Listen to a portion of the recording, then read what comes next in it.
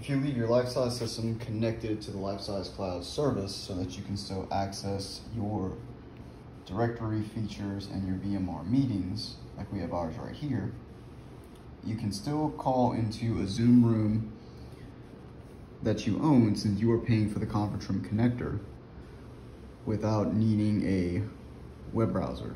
So we would dial into the Zoom bridge. It would ask us for the meeting ID. Welcome to Zoom. Please press pound, then enter your meeting ID followed by the pound sign again. 843-881-344.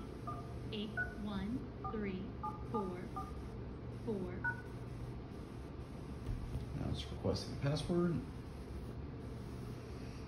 Remember, you do have to use the digit only password, not the alphanumeric, the numeric only.